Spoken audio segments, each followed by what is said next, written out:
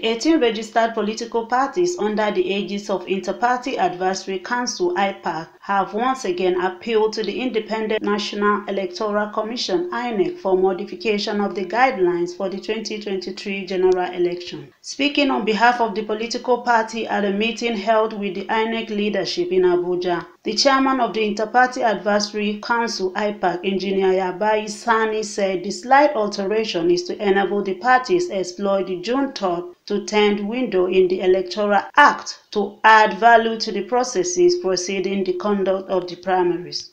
Sir, we are very grateful to you because of the innovations that you have brought to the electoral process, and we want to be partner for progress, and that is why we are asking you to consider giving us some little adjustment in the timetable.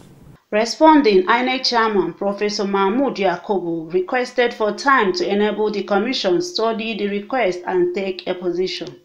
It appears that the parties have now presented a modified request for what the Chairman calls a little adjustment.